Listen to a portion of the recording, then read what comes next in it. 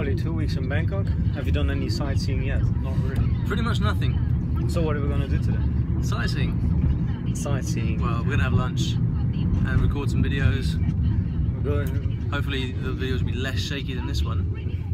on our way to Khao San, like the street where I used to hang out when I was a backpacker 5 years ago. Why are we going to Khao San? I heard that Khao San is just for backpackers. Yeah, We're well, not backpackers. we're going to be a backpacker today. Only Cool. this afternoon. There we are, guys. Jan van der Aar from the Netherlands. I'm here in Bangkok with Olly Richards. Is that what a Dutch accent sounds like? It's as close as I can get, which is not very close. Ladies and gentlemen, Khao San Road. So this is where it all happens.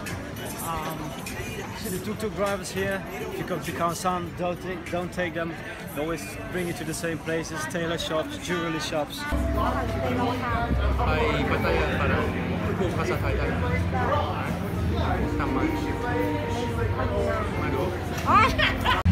Ollie, what do you have here?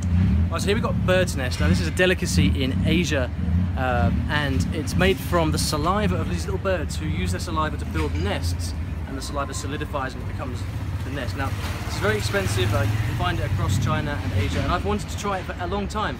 So I've just bought some, and I'm going to try it. How does it look like?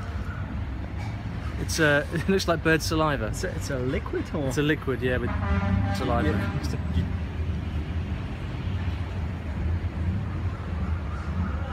Is it supposed to be healthy, or what does it taste like?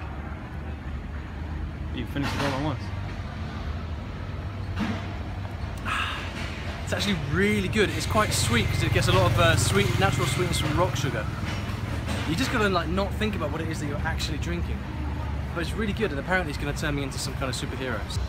Okay, so we thought that we'd try and say a few encouraging words for those of you who want to learn Thai and perhaps haven't started yet. So although there are some tricky things about Thai, I think there are also some easy things, or perhaps easier than similar points in other languages. So yeah, and what would you say are some of the easy or less difficult aspects of Thai for an English-speaking learner?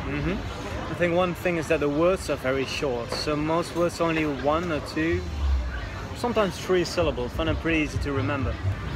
Yeah, I think certainly the thing that has stood out for me is like grammatically Thai is pretty simple, and the words can, much like Chinese, I think words can kind of be combined in a very simple way. You can play around with the order, and whilst in English you might need 15 words to explain something, often you can do it in 3 words in Thai.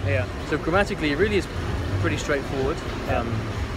Thai is a tonal language, and I think most people, they see tonal language as something difficult, but actually it also has its advantages, because like for example the example that Chu gave us the other day, the word for duck is pet, and for spicy is pet.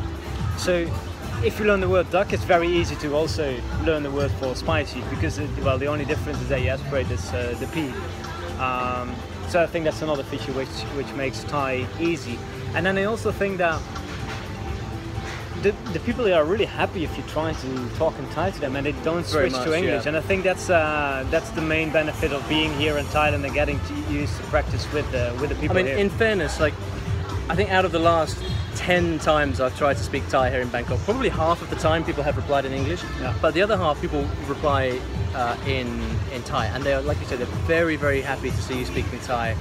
And I don't know what it's going to be like in London. I don't know whether people will be happy or not, but there are some languages. Surprised. There are some languages where if you try and speak the local language, they won't have it. They'll reply to you in English. Like in Holland, for example. In Holland, it's like that, right? Yeah. So I think certainly coming to Thailand and learning Thai here is great, because you really can practice with people, and it really makes a difference. They're very, very, very happy, and that's a big deal, because I know a lot of people that have been to countries are very, very keen to speak the language with locals, and they haven't been able to because there's such a kind of disconnect, and everyone replies in English all the time. Not like that here in Thailand. So that's definitely an advantage if you want to come here and spend time here. So Thai is not one of the easiest languages, but on the other hand, words are very short. Words are very similar, which can be confusing, but can also be easy to memorize new vocabulary. And the people are very happy if you speak in Thai to them. So you couldn't possibly leave Thailand without bit of this.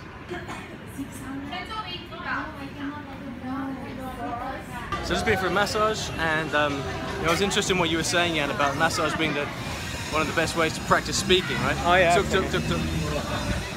Continue. But and yeah, so it costs like what, half an hour costs 3 or 4 euros, and you can speak, but you've got to like You have to relax at the same time, right? Well, yeah, you have to relax, but also you have to make the effort to ask questions and continue the conversation. Yeah. And then, like, when you don't understand the reply again and again and again, it gets a bit like frustrating. Yeah, a bit frustrating. Yeah.